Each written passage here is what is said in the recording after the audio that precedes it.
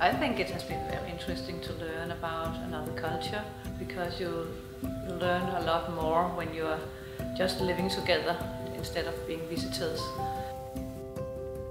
I have two older brothers who don't live in the house anymore, so it's nice having somebody to come home to and to talk to about the day and share experiences with.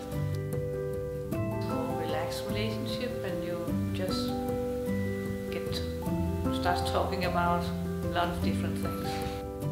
We always hope that you will keep the relationship, and we have also, I already have many plans to visit EJ. Maybe we'll be lucky that EJ will come back to Copenhagen one day and visit us.